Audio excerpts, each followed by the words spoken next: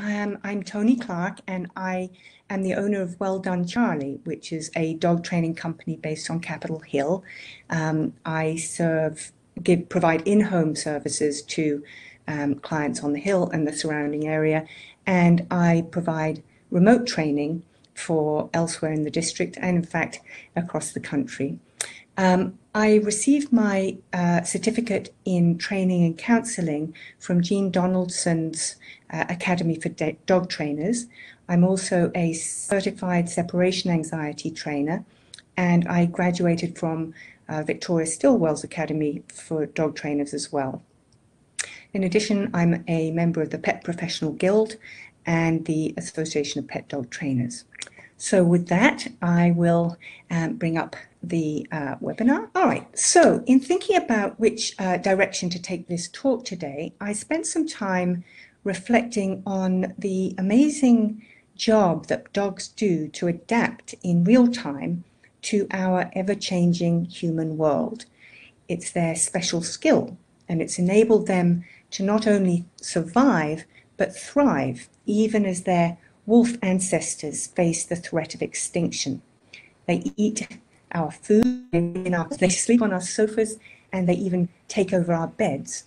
But despite their tremendous adaptation, many dogs still struggle with the noises, sights, and sounds of the city. I mean, urban living can be tough, even for us humans, and we understand what's going on. We may not like it when the garbage truck rumbles down the street, but at least we know what it is. For many dogs, garbage trucks are just big, hulking monsters. Imagine if we looked out our window and saw this thing striding across the landscape. Would you continue sipping your tea? I think not. And actually, in 1938, we got a preview of just how such a thing might go down in Silver Spring or Bethesda or Capitol Hill. Because that year, as some of you may know, Orson Welles, the famous actor and director, broadcast a dramatized version of H.G. Wells's science fiction novel War of the Worlds, about a fictitious Martian invasion of a small commuter town in England. Orson Welles transferred the location to New Jersey and had the Martians traipsing towards New York City. It's one of the most famous broadcasts in history because it sent thousands of people running and screaming into the streets in panic. So humans are by no means immune to blind fear of the unfamiliar. So with this in mind, I thought I'd talk today about the function of fear, how dogs come by it, and how we can alleviate it, whether it's fear of a specific trigger, such as the garbage truck, or multiple triggers. I'm increasingly seeing dogs come into my practice with a cornucopia of anxieties that collectively amount to a kind of existential fear of the outside world, what we might think of in human terms as a kind of agoraphobia. They don't want to go on walks. They may not even want to go into the yard. It's extremely stressful for both dog and owner. And what you're seeing on the screen here is some of my clients who have experienced this kind of fear. Little Stella there in the middle, Tuck on the left, refusing to go out, and Nellie at the top there. The good news is that regardless of the trigger, we can go a long way to improving the quality of these dogs' lives. So let's step back a minute and look at the scale of the problem. I don't have hard numbers to back this up, but anecdotally, the number of fearful dogs in our area seems to be increasing, and even more so with this pandemic, where so many people have understandably wanted to get a dog. But there may be a couple of trends, additional trends, that are partly contributing to it. First, we're seeing a tremendous increase in urbanization. The amount of construction in our region is extraordinary. Right now, there are 214 projects underway in DC alone, covering nearly 30 million square feet. And there are nearly 700 more in the pipeline. So none of this is going to end anytime soon, and it's the same around our whole region. At the same time, we're seeing an unprecedented number of dogs who are coming into urban areas from rural areas, particularly the south. It's a trend that started following a slew of hurricanes in the early 2000s, and it's been accelerating ever since. So to give you a sense of the scale of this migration, in 2014, the ASPCA shipped 500 dogs north. By 2018, just 4 years later, that figure had risen to 480,000. While it's wonderful that these dogs are finding homes, we can't ignore the fact that an unknown percentage may have barely seen a car, much less a city bus. Of course, it's not just rural dogs that experience fear. Any dog can exhibit any anxiety about any number of things, whether it's other dogs, people, balloons is a big one. It's not surprising because there are so many ways a dog can become fearful. They can be genetically fearful. They can become fearful through lack of socialization or through bad experiences. They can become fearful through the mother's experience and behavior. In fact, as is on this slide, fear is the easiest thing to acquire and the hardest thing to get rid of. It's woven into a dog's DNA and into their psyches in deep and complicated ways. So why would that be? Well, let's look at evolution. It may seem obvious, but fear is one of the tools evolution gives us to ensure a species survives through time, from generation to generation. It's why most of us become pre-programmed with a fear of heights. We can't learn the hard way that heights are hazardous in the way we might learn that touching a hot stove burns. If you fall off a cliff, you're dead. There's no learning. So we come with that fear pre-installed. And to give you an idea of how tightly evolution is holding on to the scruff of our necks, let's look at how our bodies react to the mere idea of falling. What I'm about to show you is Alex Funnelled, who is a climber who climbs up mountains without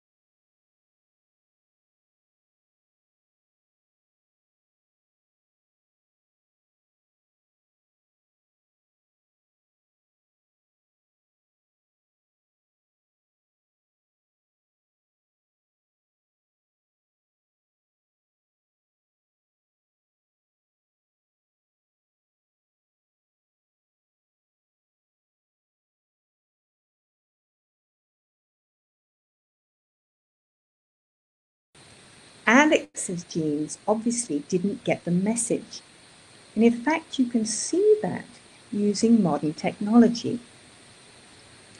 Fear is mediated by the amygdala, this almond-shaped collection of neurons located in the brain that help you feel certain emotions, including fear. When Alex's brain was compared in an MRI machine to that of another climber, and both were exposed to a series of images that you would expect to elicit a strong reaction, the climber on the right's amygdala lit up like a Christmas tree. It's right there where in the middle of the cross. Alex's on the left is stone cold. There's not even a flicker of life there. So if the human race were made up of people with Alex's genetic makeup, we would be rapidly heading for extinction. John Long, who's a well-known climber in climber circles, which are not my circles, by the way, but he was once interviewed and said people who've made a habit of free soloing, that's going up mountains without ropes, more than half of them are dead. What all this means is that fear can be entirely genetic. And it's thought that in dogs, noise, the kind triggered by fireworks or a motorbike backfiring or the pop of gunfire, is in fact genetic. And you can imagine why that might be. Animals with hair trigger responses could in certain circumstances have an evolutionary advantage. This genetic imperative to survive also explains why dogs, and indeed most animals, default to fear in the face of the unknown. It's prudent from evolution's standpoint that we take a better safe than sorry approach when confronting a potential hazard. When in doubt, be afraid. This tendency for animals to default to fear also explains why vets and trainers put so much emphasis on socializing young puppies. It's much easier for dogs who are exposed to city sights and sounds in the first 3 months of their life to cope later on. That's because nature has provided a critical window during which the automatic fear response has not yet kicked in. Puppies are open and curious. Experiences during this period are catalogued and go into the known column. As long as these experiences are happy ones, the dog is more likely to be immunized when he comes across those things later in life. The positive news from our point of view is that fear, even hardwired fear, can be modified. If your dog is extremely fearful, it's always wise to talk to your vet about it, as they may be able to prescribe helpful medications. The behavior modification part of the equation is where trainers come in, and the gold standard protocols that we use to alleviate fear are systematic desensitization and counter-conditioning.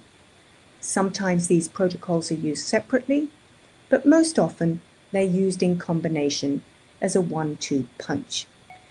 But before delving into these protocols, I'd like to step back briefly to remind ourselves how dogs learn, because it's very relevant and we need to understand it in order to execute this program correctly. So, dogs learn in 2 ways. The first is by figuring out that certain behaviors produce certain consequences. If I sit, then I will get a treat. If I bark when I'm asked not to, then I will get a 30-second time out in the bathroom. The dog can operate on his environment and adjust his behavior in real time.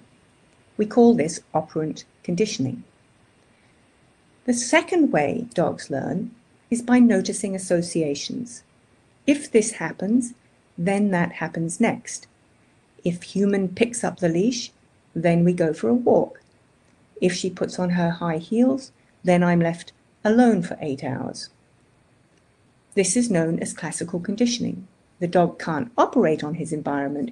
He can only notice and prepare himself.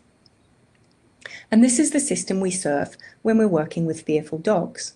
It's important to note that when we use classical conditioning, we don't need the dog to do anything. Think about it. If we ask a dog who is fearful in a certain situation to do a behavior, such as sitting, it would be like me asking you to play the violin in the midst of an armed robbery, when your adrenaline is yelling, "Run, save yourself." A lot of my clients will say, well, he won't sit, he sits very well unless he's fearful, and then he doesn't listen. So we want to make sure that we sort of explain that this is not related to behavior. So let's dive in a little bit more detail to this desensitization and counter-conditioning. So desensitization, what does it actually mean? Here is Jean Donaldson's definition. Jean says, desensitization is a therapeutic technique whereby a fear-evoking stimulus is present at an intensity that elicits no fear, and then it is gradually provided the subject continues to show no fear. Counter-conditioning, on the other hand, teaches the dog that the fear-evoking stimulus, which is not fearful when it's at a low intensity, predicts wonderful things. It sounds simple on the surface, but the devil is very much in the details when it comes to successfully executing this protocol. And there are many ways a desensitization and counter-conditioning plan can go off the rails. And I'll get to a number of them a bit later, but here's the big one. The main mistake people make is that they go too fast. Modifying fear requires a tremendous amount of patience, which can be tough not only for owners, but for trainers too. We're all used to snapping our fingers and getting what we want, whether it's food or a movie or a book. If we send an email and we don't hear back within a few hours, we start getting itchy. And if we send a text, we expect a response within minutes. As for Snapchat, you'll have to ask my 15-year-old niece about the rules, but as I understand it, if you don't respond almost instantaneously, you will be found guilty of airing someone, which apparently means leaving dead air in the conversation, and it's considered extremely bad form. Dog speed is a whole different ball of wax. When we're looking to alleviate fear, we have to go at the dog's pace. And the dog's pace is dictated by biology, by his nervous system. To give you an idea of how far removed dog speed is from digital speed, consider how people used to communicate in the olden days of pen and paper. I wonder how many people on this webinar have ever sent a letter overseas, or even a letter period. Perhaps not many. Even those of us who are old enough to remember letters and airmail have to imagine ourselves further back in time to simulate dog speed. Don't think 21st century or even 20th century. Don't even think 19th century. Think 18th century. Think Jane Austen and Dear Mr. Darcy. So David Henkin, who wrote a book called The Postal Age, points out that in 1799, a letter's round-trip journey between Portland, and Savannah, Georgia, typically took 40 days, and that most people wrote without even expecting a timely reply. 40 days. Now we're in the general ballpark of dog speed. When we're looking at alleviating fear, think weeks and months rather than hours and days. If you take away nothing else from this presentation, take away this, that the process of desensitization is slow. Alex Honnold, our fearless climber, who against all odds is still alive, puts it this way, and I really think it sums things up. He says, if I've learned one thing from climbing, it's the power of incremental progress.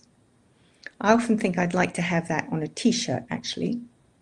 If you go too fast, not only will you not have success, you run the risk of making things worse, a phenomenon we call sensitization. Sensitization occurs when the body and mind are repeatedly placed in an excessively fearful situation. It's similar to what we experience when we watch a horror movie. We spend 2 hours biting our nails and braced for the bloody head to drop out of the closet. And when the movie's over and the lights go out, chances are we're likely to startle at every shadow or every time the door squeaks. That's sensitization. So let's look at an example. Let's say I'm a therapist and I'm treating you for snake phobia. What I'll initially do is establish what version of a snake you can tolerate right now. For the sake of argument, let's say you can tolerate cartoon snake here. As part of your therapy, I promise you that I won't expose you to any version of the snake that you can't handle. And every time you look at this cartoon snake, you'll get a cupcake. You say, great, we shake hands, and for the next several weeks, you come by every day and look at cartoon snake and get a cupcake. After a while, you start to thoroughly enjoy our visits. On the fear scale, we call this threshold number 1. You are feeling no fear.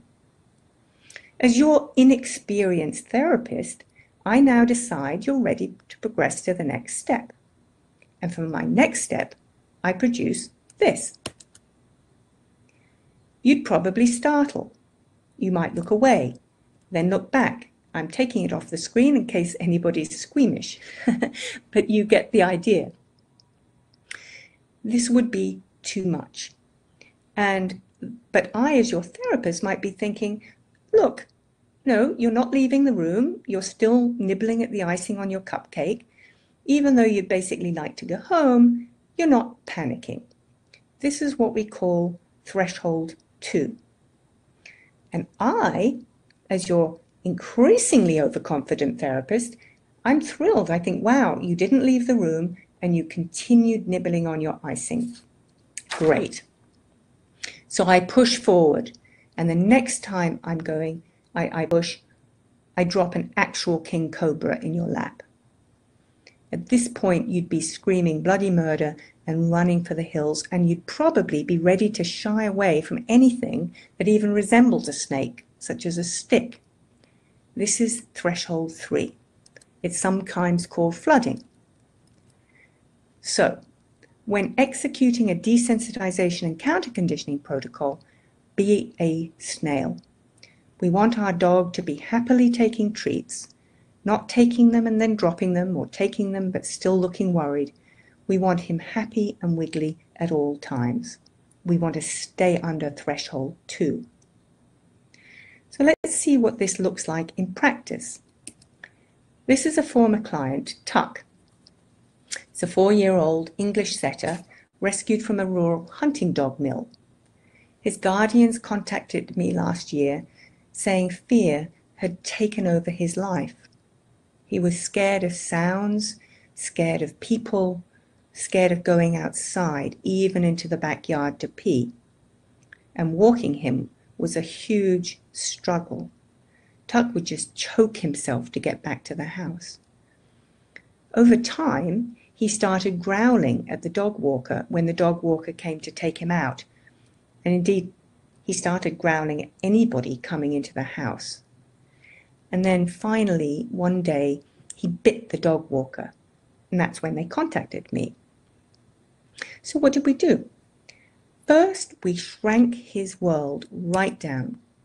We took King Cobra out of the room by stopping street walks altogether. Above all, we wanted Tuck to feel safe, to bring down all the fight or flight hormones that had been flooding his body. Our plan was to expose him to the world again, but only slowly and carefully. So instead of trying to leash him, the dog walker simply came to the house and played Go Find It with pieces of chicken. Tossed those pieces of chicken around the room and Tuck chased them. He soon started to love it when the dog walker came. Our next step was to play the game with the door to the backyard open, and then, when he was completely comfortable, we moved the game into the backyard. He was exposed to outside sounds, but they were at a bit of a distance. Once he was happy in the backyard, we moved to the front yard.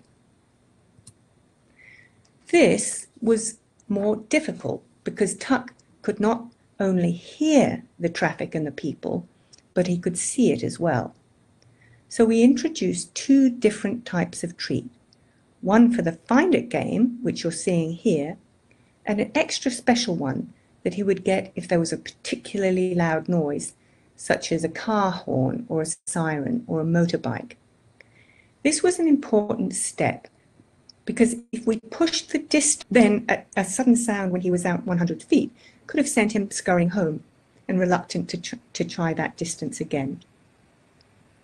So once he'd developed some padding towards the sounds, we moved into the street. Here, Dad is acting as a target and delivering chicken outside the gate, while Mum provides moral support inside. Next, we move Dad further down the street. As you can see, Tuck hesitates briefly, but with a little encouragement, soon takes off. Next, we introduced a kind of ping pong so that Tuck would get used to being on the street. Mom here is delivering the high value stuff, while Dad is delivering measly kibble. Tuck is quickly learning that the best treats are further away from the gate. Next, we push distance. You'll see Tuck is as happy as Larry to bound down the street to get his treats. Have you ever seen such an adorable lope? So then after that, you'll see that what he's doing here is he's running to a target. We have a human target, either Mom or Dad, who he's running to. Next, we're going to remove the target, which makes it more difficult.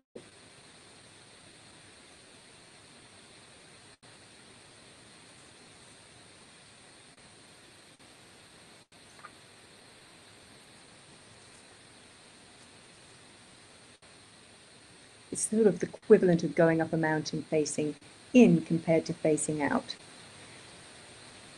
So you'll see that this step is actually too hard for Tuck. He's too eager to get home. What I was watching for is a loose body on the way home as well as on the way out. So this is the threshold 2 that we talked about. He's taking the treats, but he's not thrilled and he wants to get home. So we just dropped back and gave him some really easy wins. Next, we pushed to no target again, but just for a short distance. You see he's going to this first treat, which is the place where we've established that the treats will be delivered. And then finally, we go back to no target and full distance. And here we have a happily walking dog who's not only walking happily, but is willing to pee and along the route as well, as you'll see. So Tuck's progress wasn't linear. There were setbacks, as there are in any desensitization program, but we went at Tuck's pace, and here he is. Okay. So we've talked a lot about the rules for successful desensitization, namely staying below threshold 2. So now let's look in more depth at the rules for classical conditioning, or Pavlovian conditioning, as we also call it, after the Russian scientist who accidentally discovered how it all works. Classical conditioning is the tool we use to teach a dog that the thing he thinks is scary is actually very good news. Scary thing predicts terrific thing. And we call it counter-conditioning because we're countering a view he already has about the thing. It's not a neutral stimulus. So, rule number 1, we need to make sure we get the order of events right. The scary trigger must come first, and then the steak. or the chicken or the cheese. The trigger, in other words, must act as the tip-off that the good stuff is about to occur.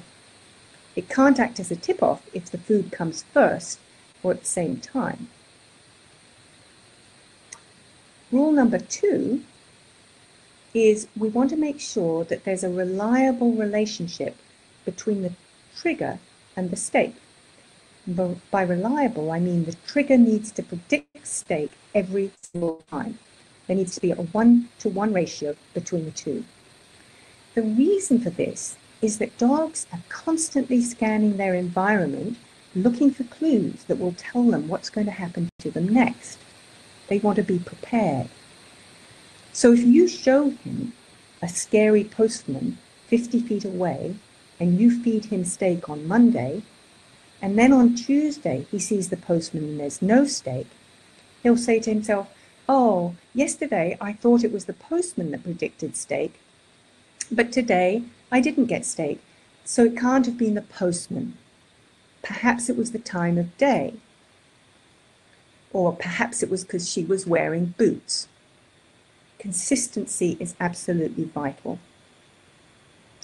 Rule number 3 is we want to make sure that nothing else is competing with our trigger as a potential predictor of food.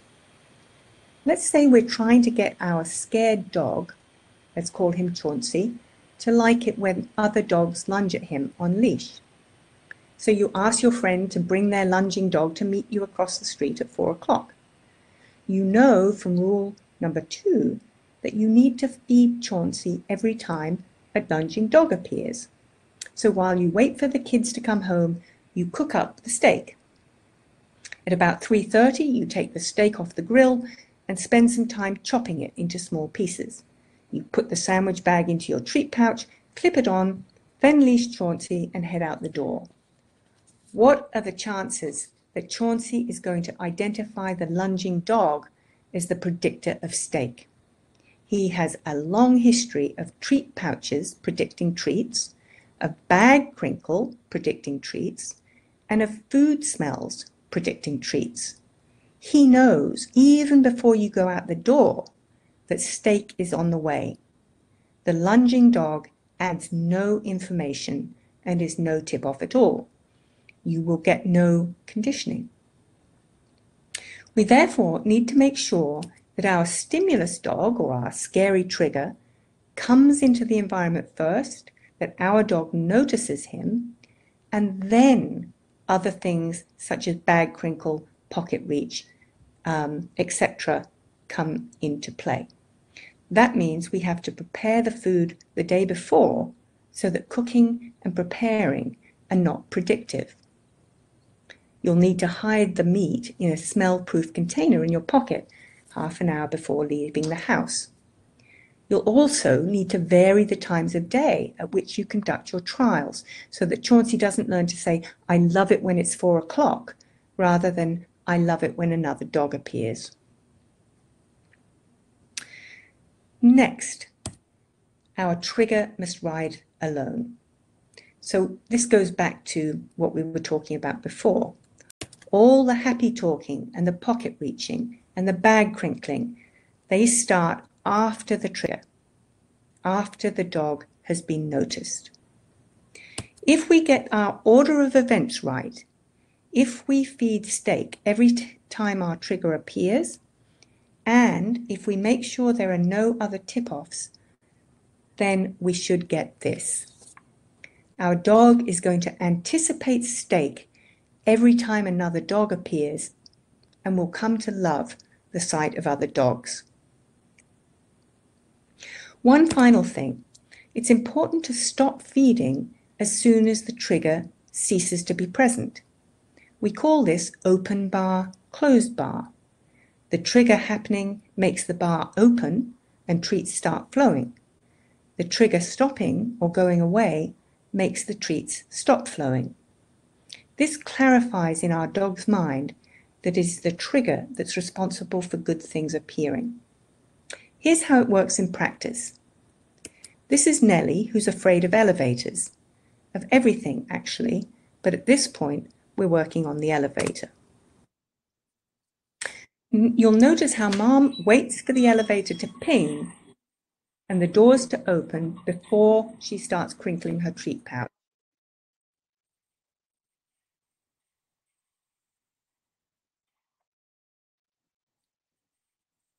And she stops feeding as soon as the elevator doors close and it goes away. Nellie's found severely malnourished in an abandoned crack house in Puerto Rico and brought to DC. She now lives in a 10th floor apartment near Union Market. So it's a noisy environment. Mom contacted me shortly after getting her, saying that Nellie was super fearful of everything, including the street, the hallway, the elevator, and any new person coming into the apartment. She said Nellie had initially accepted her boyfriend and a couple of friends, but now won't go near people or other dogs or outside. Between the time I got the call to the time of our appointment, Nellie had deteriorated to the point she was alternately growling, lunging, and barking at anyone other than Mom. So we worked on a plan similar to Tuck's, but with variations due to location and different triggers. First, we stopped taking her outside to the street. She was lucky insofar as she has this apartment, this like courtyard outside the apartment, even though it's on the 10th floor. So she could pee and poop and take treats and habituate to the sounds from quite a height. Next, we started making the hallway the place where treats and games happen. This is, a number of sessions in. Initially, she wouldn't even come out the apartment door. So we practiced with cheese and then eventually increased and added the tennis ball and chase to make the hallway a great fun place. We gradually moved closer to the elevator and began feeding extra food when the elevator makes its pinging sound. So she was playing with the ball and then the elevator would ping and she gets cheese. We saw that earlier. Here she is with her first tentative crossing the threshold, and you can hear Mom and her roommate are doing a great cheerleading job. So we keep the elevator door open.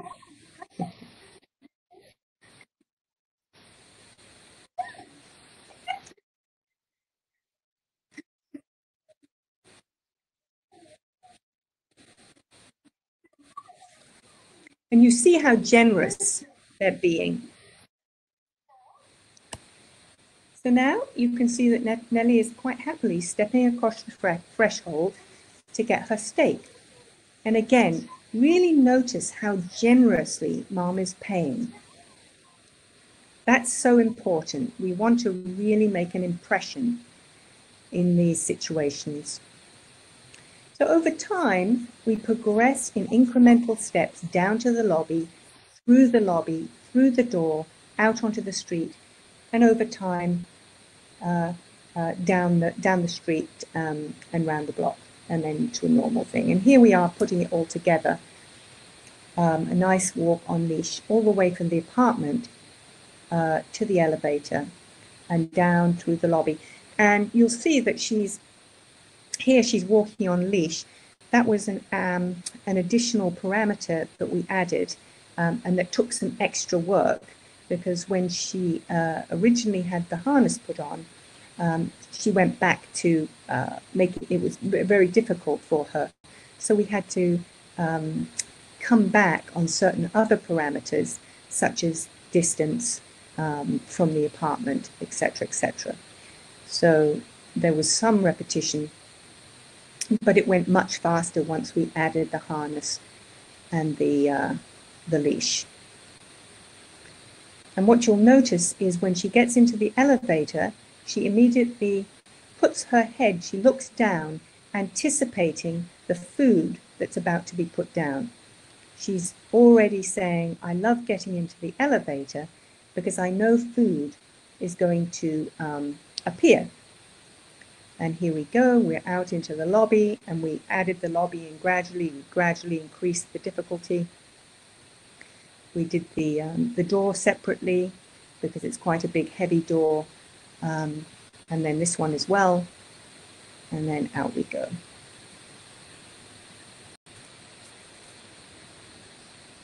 And we gradually increase the distance that she's walking down the street. So our target on this particular trial was that first pole where we stopped her party. And even though she might be willing to continue, we've identified that pole as the party place because we don't want her to go further than she's ready and then find that she's too far. You know, like if you swim out too deeply and then suddenly find, oh my God, I'm so far out, I'm terrified, and get back. So we keep her within a comfortable place. And then here she is, a little bit further, going down increasingly happily. She goes. I love her little waddle. And then finally, there we are. She's walking like a perfectly happy city dog. So that's a really a happy transformation for Nellie. Okay. Thank you very much for listening. I hope you found it helpful, and I'm happy to take any questions. I'll put myself back into. Toni, there are a lot of very good questions. I'm going to start with the oldest ones. Carol wants to know what you do if your dog gets so focused on something like a bicycle or a skateboard that she won't listen to you or respond to treats. Yeah. So if you have a dog that gets focused on a squirrel or a bicycle and they're not afraid, they just either want to get to the squirrel or want to even get to the bike and chase it, what I would do there in a situation that is not, where the dog is not fearful, is I would use, I would teach an alternate behavior. So I would teach, for example, a watch me or a leave it or something that is an alternative behavior to the focus. And then I would practice it, first of all, in a situation that was easy for the dog, like in the house, and then graduate to a quiet street so that you increase the difficulty. You're not going to sort of immediately expect the dog to do it while, 10 feet away from the bicycle or 10 feet away from a squirrel. You build that up. Okay, then we had a question from Courtney. What is the best way to handle an oncoming dog? My dog wants to play with every dog he sees. Sometimes he goes quite crazy and I'm afraid he will knock me down. Yeah, it's such a common problem in the city. And again, if you have a dog that wants to get to another dog and is not fearful, so, is happy to play with other dogs off leash, but is sort of more frustrated and says, I want to get to the other dog. I want to get to the other dog. I can't wait. I'm just going beside myself. It's a little bit similar to the previous questioner. I would teach an alternate behavior. And I would also give the dog plenty of off-leash play with other dogs to get some of that frustration, to let some of the pressure out of the cooker, and diminish the sort of, I have to get access to other dogs pressure. And then teach an alternate behavior. Again, I like leave it, and I like watch me. Now, if you are so close that there is no opportunity for you to implement that, I would just turn and go. Like teach a turn and go. Get out of dodge and then feed.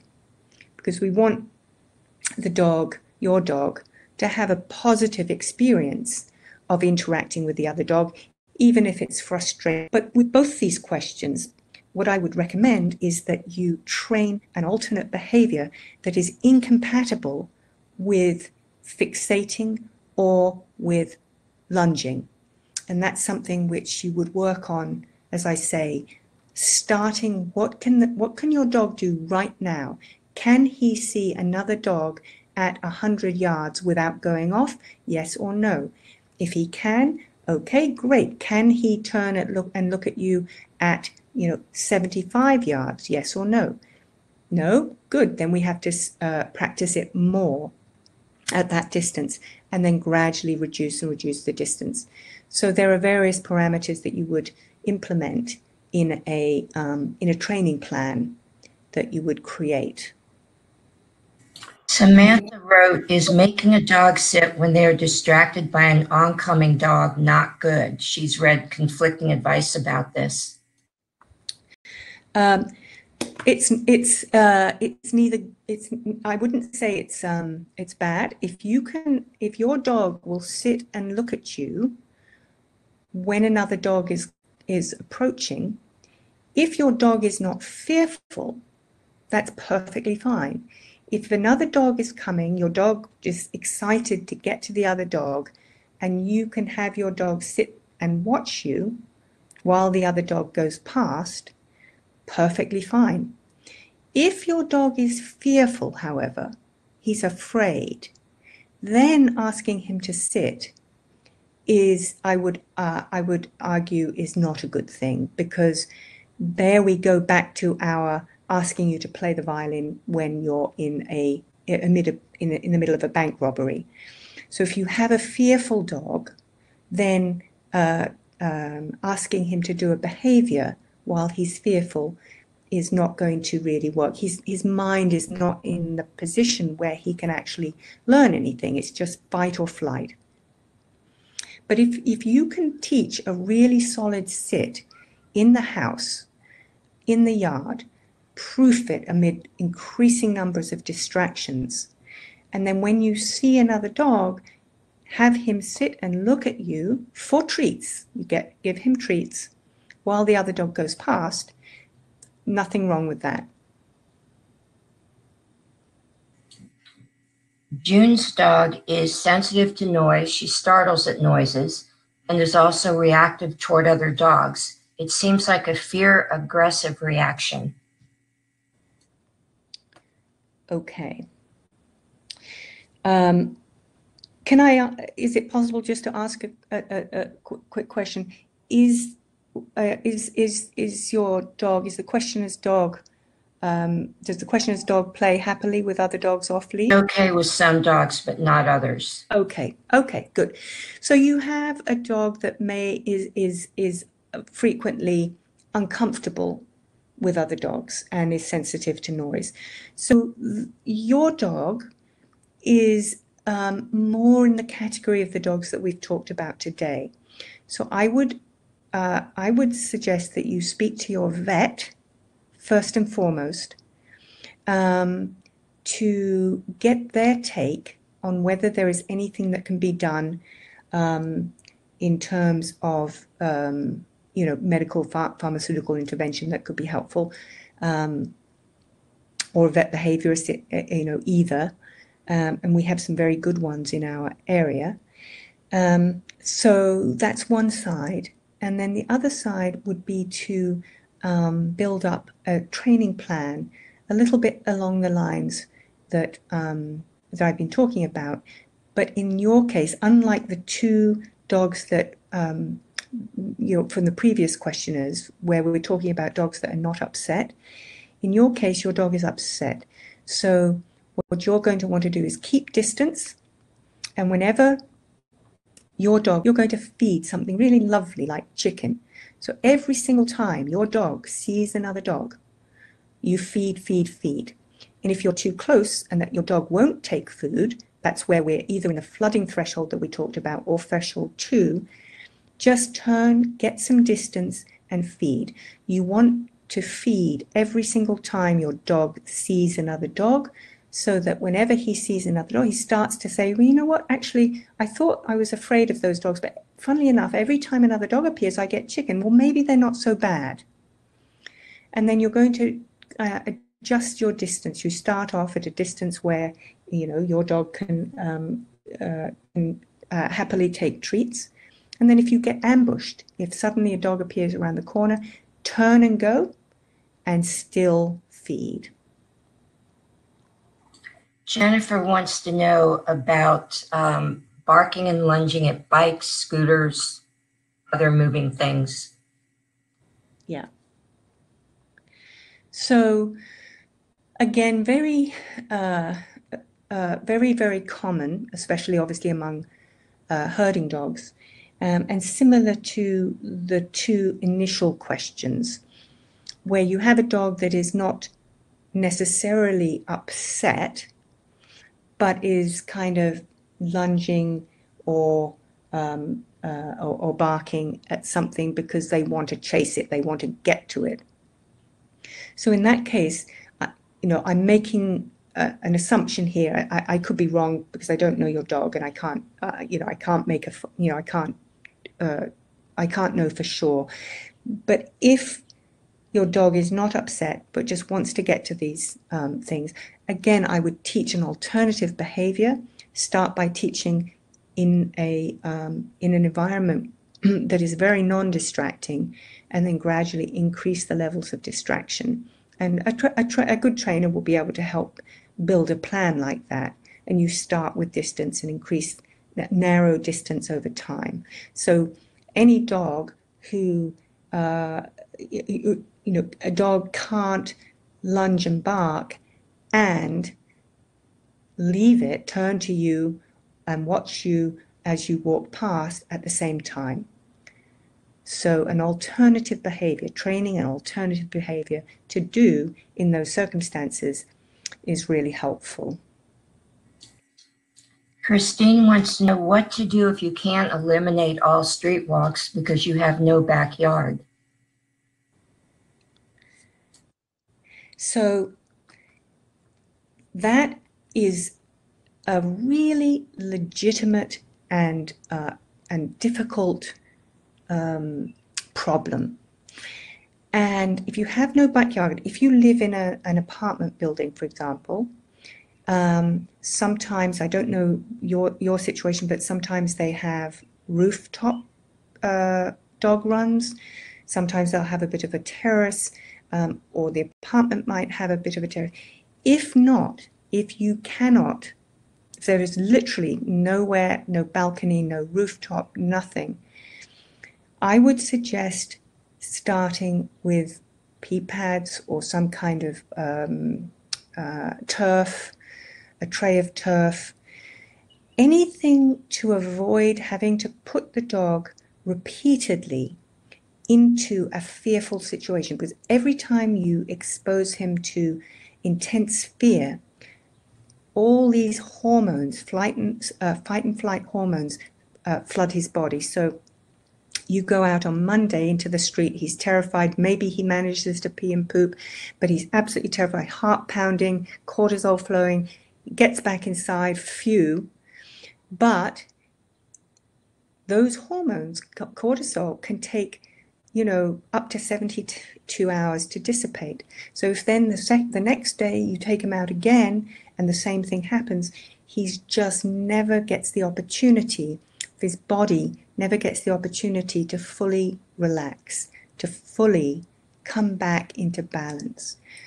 So in those situations, I generally will say, let's find a way to teach him to eliminate on turf or on pea pads, while you are training him and teaching him to love, or her to love, going down the hallway and gradually out the building, etc. And you can pick a turf or a surface that is going to be similar to the surface that he or she will eliminate on eventually.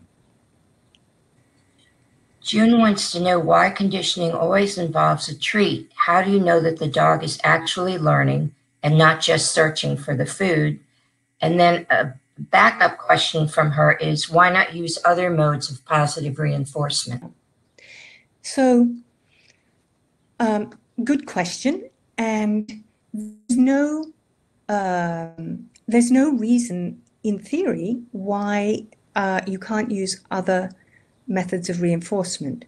And there are some dogs for whom, tug or fetch is more rewarding. You think of your border collies, is just as rewarding, if not more so, than food. But for most dogs, the easiest, for most dogs and most people, the easiest form of reinforcement is food.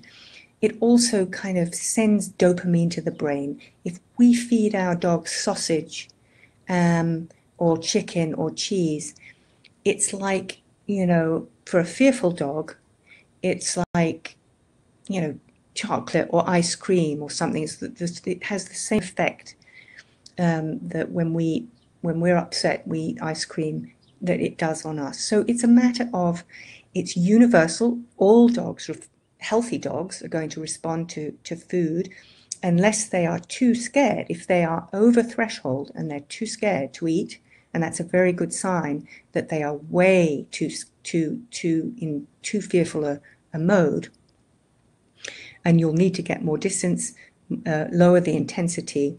The dog won't eat. That's a good sign. That's why we tend to use food. It's just universal. It's easy. You can carry it anywhere. You can use it anywhere. And yes. And then there was a first part of that question. How do you know if the dog is being conditioned and not just looking for the treat? Again, very good question. What you want to make sure that that you get that order of events right. So let's say you're training the dog to like another dog, the sight of another dog. You are going to wait until your dog sees the other dog, and then you're going to wait one beat, and then you're going to start to feed. So the way you'll know if you're getting conditioning is if your dog starts to look and give you a look anticipatory when he sees the other dog. So over time, he will start to anticipate, and you'll see that he gets that look that you kind of get, when you go to the cookie jar. It's like, oh, this looks promising. So he'll see the other dog coming and look to you for his treat. So if you do this repeatedly, the dog will start to he's in more of a hurry to get to his treat than you are. So whatever the first tip off is that food is on the way, if that's another dog, then that's when he's going to start to turn to you.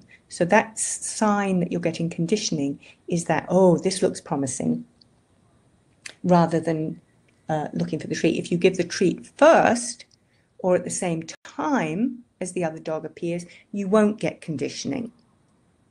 That's why it's so important that you see the other dog, then you wait for at least 1 second, and then you reach for your pocket, then you crinkle your bag, then all that other stuff happens.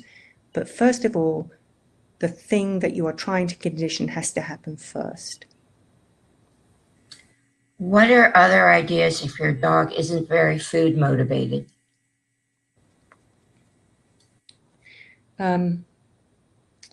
So all dogs are food motivated, because otherwise they will die.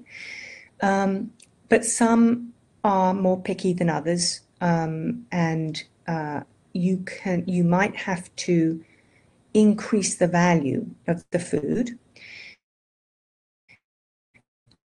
And the other is to use all food in training.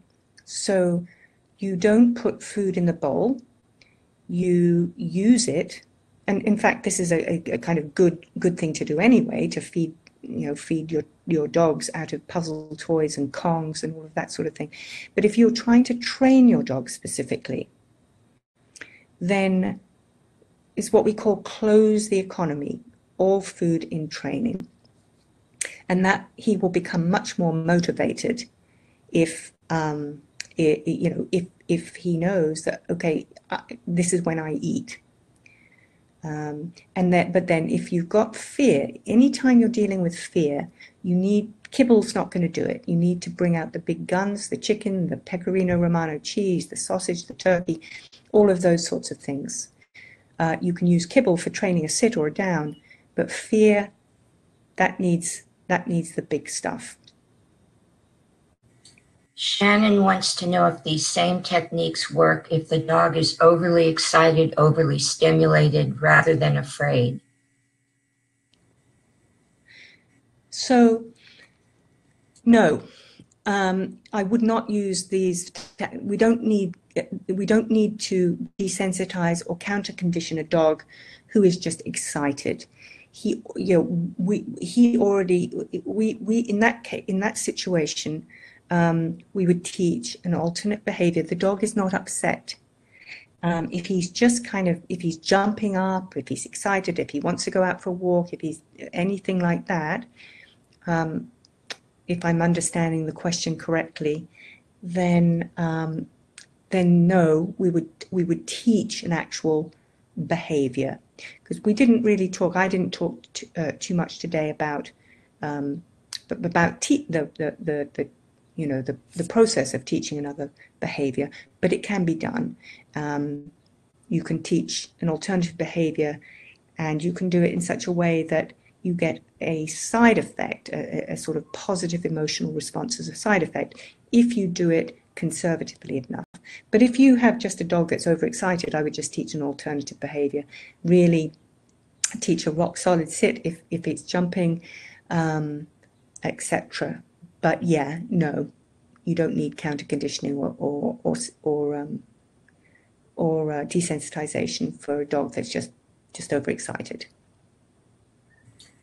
Sally wants to know what to do when there are two dogs, but only one of the dogs has a barking problem.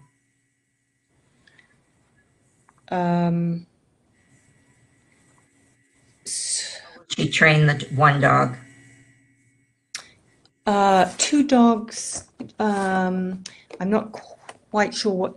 Are you talking about two dogs in a house alert barking at the window, or are you talking about two dogs in the street meeting each other, or I'm not sure. I need to know a bit more about the actual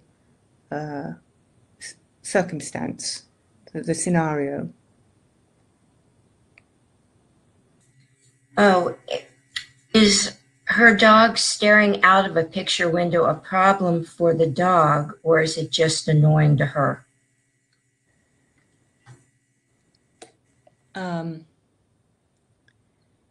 So if the dog is barking at the outside the window, if I understand the question correctly, then if it's a watchdog kind of barking, an alert kind of barking, then I wouldn't actually use desensitization and counter conditioning.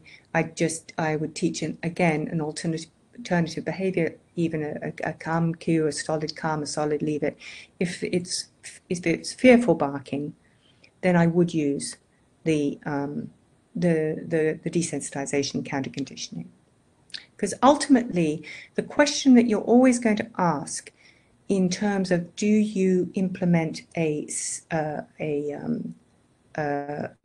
operant protocol or a classical conditioning protocol is you're going to ask yourself, is my dog upset? Is my dog fearful? Is my dog uncomfortable?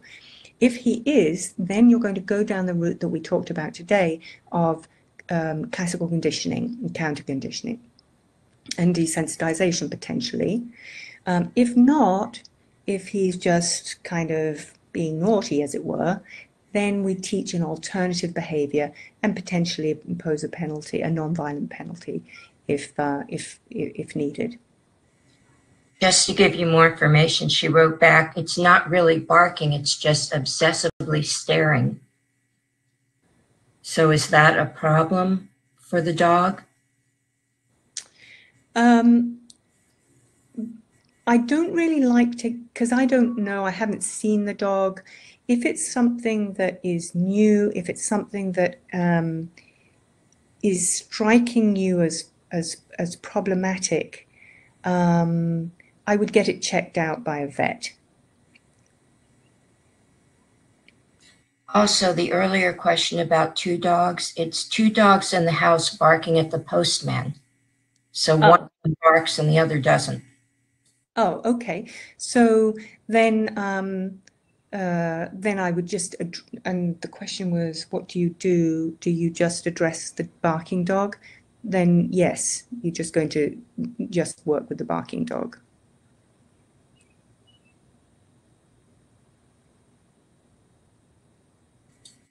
And when you say work with? In terms of stopping barking, I don't know that, well, I would teach an alternative behavior, but I don't think this is quite the forum to address a sort of watchdog barking issue. But feel free to reach out to me separately, and I can talk to you more about that. Ruth wants to know, what bags do you use that a dog can't smell the treats? Great question. I quite often will use, do you know those little Gerber's baby food,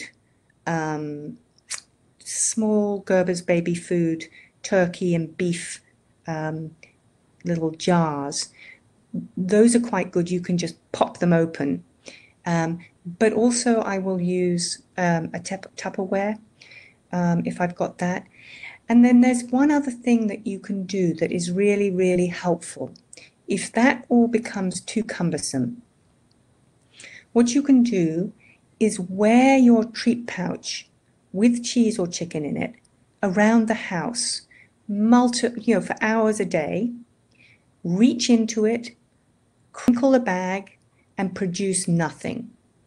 So that putting on your treat pouch, smelling of hot dogs, that does not necessarily predict anything. So you break that 1-to-1 ratio between the thing and the food, which is what we want. So if you are constantly walking around with a treat pouch and you're constantly walking around smelling of hot dog, but the dog doesn't get anything, he will soon sort of say to himself, oh, well, this is incredibly boring. I thought that something, she put her treat pouch on and she's got her crinkly bag and she's smelling of hot dog.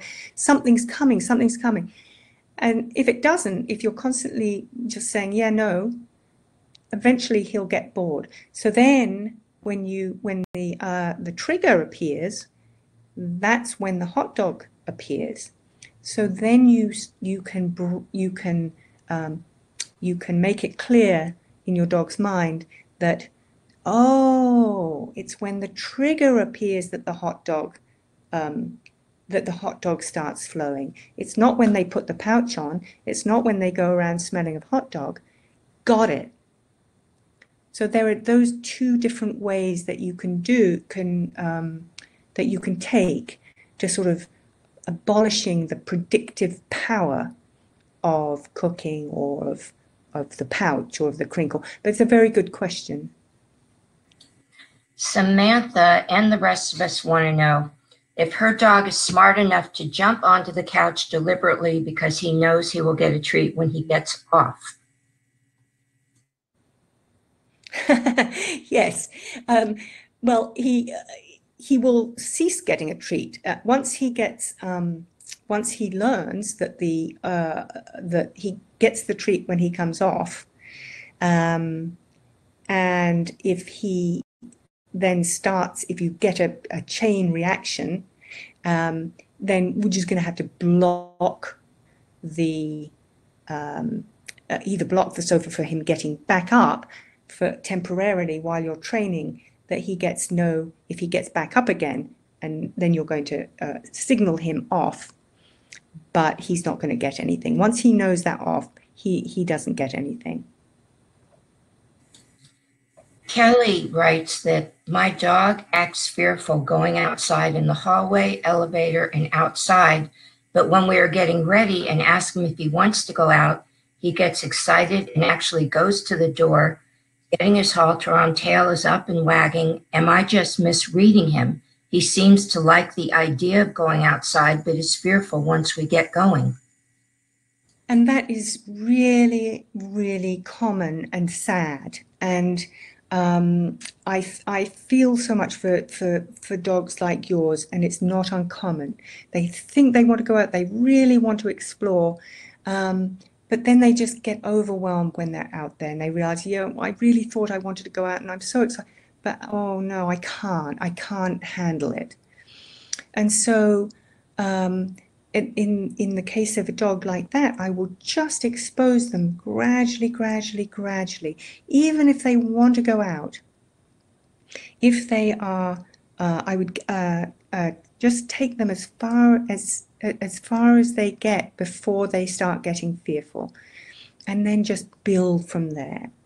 And again, I'm happy to sort of talk in more detail, but that's a really difficult. Not difficult, but it's a common thing where the dog is conflicted, wants to go out, but is too fearful. It's like you kind of want to go swimming, but you're fearful of the pool, etc., etc. You love the idea of it. I love the idea of horse riding, but when I'm actually on a horse, I'm terrified. So it's just a question of building up really, really slowly. And in the meantime, by the way, if you can take him for as many walks as possible to places where he's not fearful, like to Rock Creek Park, to trails, to the country, to Congressional Cemetery, to the various places where there's not a lot of traffic, where there's not a lot of noise, and gradually keep them, get them to have lovely outside time that doesn't necessarily mean being fearful. This next question is a little, you may need more information, you may need to see the dogs. I have 2 dogs and they get excited seeing other dogs, stare and jump because they want to play. They're large breed. What would be the best method? The best method for that is, this question is very similar to the early questions, very, very similar, i.e. I would train an alternate behavior and that they can't do and lunge at the same time. So you train that like a leave it. So you train them to leave something.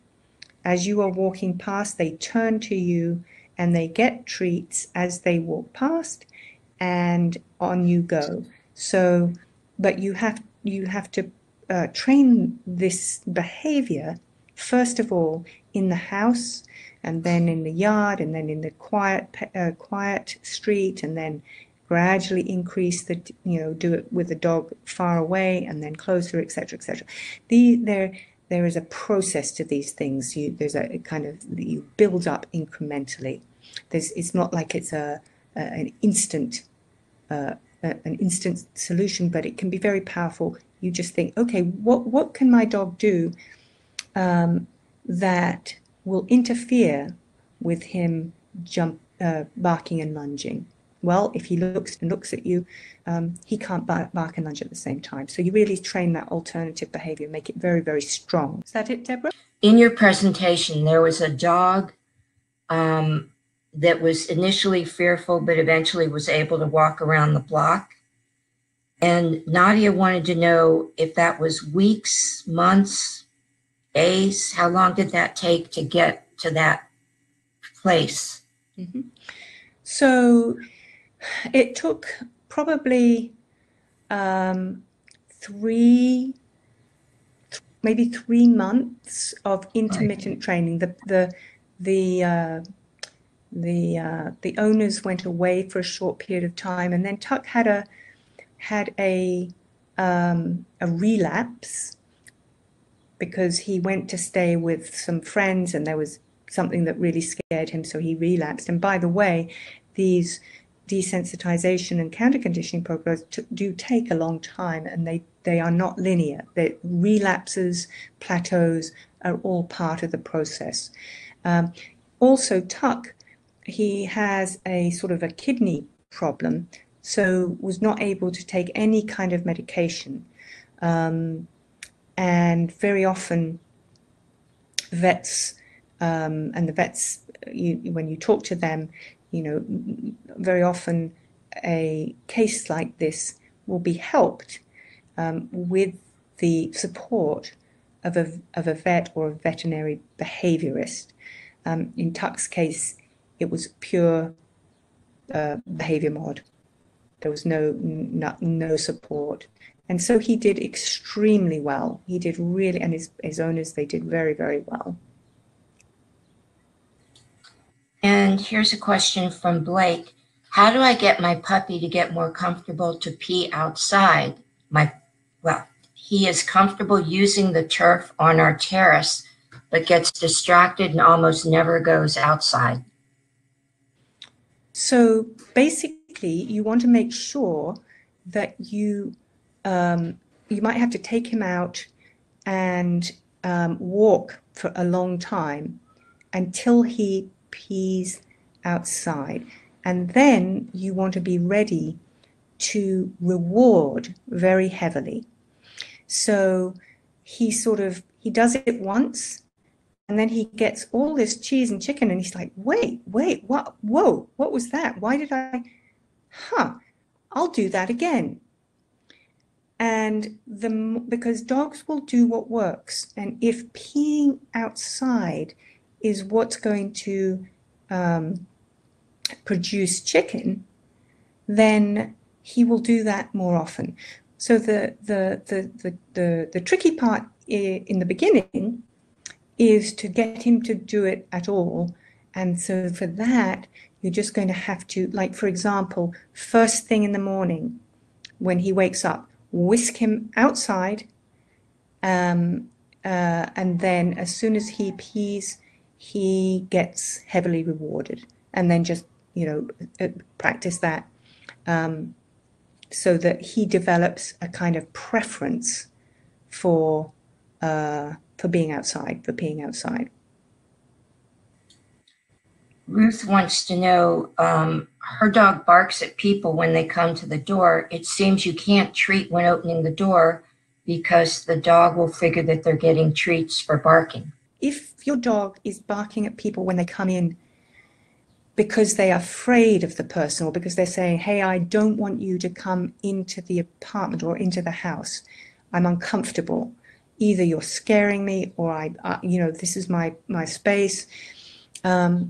If that's the reason for the barking, then, and if you feed, you're not going to, that won't be rewarding the barking, because your dog isn't barking because he's getting chicken. He's barking because he's afraid, and he's worried, he's upset. So what I would do in that case is, if somebody comes to the door, I would put your dog behind a baby gate and feed once he's behind the baby gate, so that every time somebody comes to the house and comes in the house, he gets food. Because then what he's going to learn is that people coming to the house predicts really great stuff for your dog. And if you do that every single time, he'll start to say, oh, wow, I love it when people come to the house. It means I get a whole load of chicken, or a Kong filled with chicken, or a lovely bully stick, something that is going to be associated with people coming to the house. And Kelly has a question that I love, especially before the 4th of July. She's read different things, and what she wants to know is it problematic to comfort your fearful dog? No, it's not problematic. Not problematic. And I know there's some sort of myth out their wives' tale, a literal old wives' tale, that somehow or other you can reinforce fear by comforting. And that's just simply not the case. I mean, that's like, you know, sort of you're afraid of spiders, and you see them coming towards you. And if you get comfort, if somebody gives you, you know, a box of chocolates or a hug, you're not going to feel more afraid of the spiders. You know, comfort is not going to increase your fear. So it's you can't reinforce fear. So absolutely 100% comfort your dog, feed your dog during fireworks, make it as happy as possible. Take your dog to a safe space, maybe to a closet where it's where he can get away, to a little den. You know, put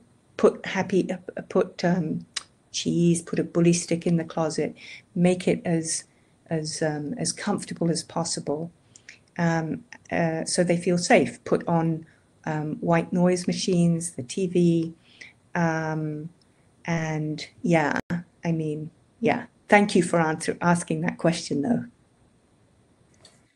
And I believe that's the end of the questions. Thank you, Toni, so much. This was really informative. You're very welcome. Thank you very much, everybody, for joining. Bye, everyone.